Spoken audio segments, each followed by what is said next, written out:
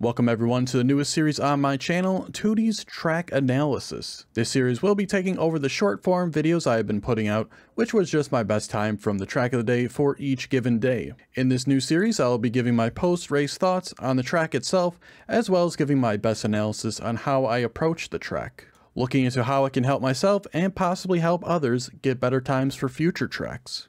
The videos will start off with my thoughts on the track while it plays out in full, and will be followed by my analysis on my best lap.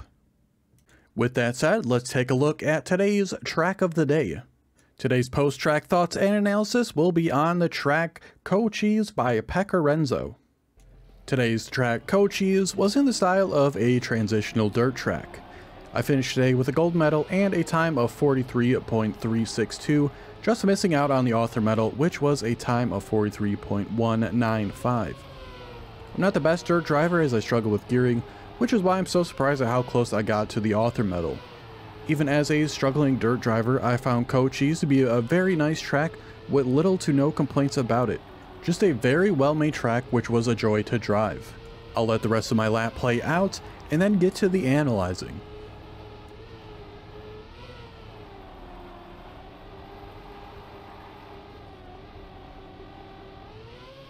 Early on here, I thought it was a good idea to go wide at the start and try to get into that third gear before getting on the dirt.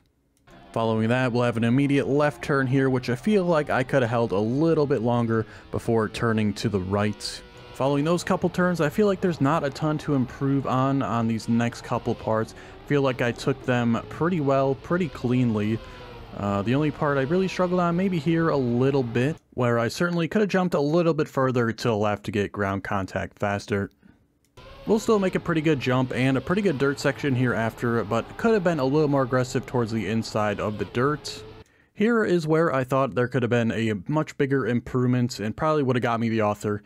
If I took a much wider angle to get into this dirt section, it would have allowed me to straighten out after this upcoming turn and started accelerating me in a straight line much faster. As you can see, the previous entrance caused me to have to turn so hard into this turn, so I didn't slide and hit the wall.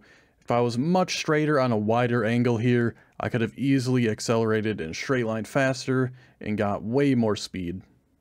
Despite that though, we'll still have decent speed out of here, and this jump right here could have been a little more aggressive to the left so we didn't get this little bounce we're about to get, but we still maintained ground contact so it wasn't too costly.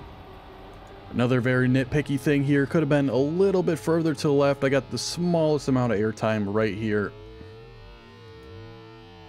And as for the rest of the track here, we're just about at the end. I don't think I really could have had much better lines on these last couple of turns and the jump into the finish. So there we have it, the first episode of Teuty's Track Analysis in the books. It's my first time trying something like this, so feedback is very much welcome. And if you have any thoughts on how to improve this series going forward, please leave it in the comments.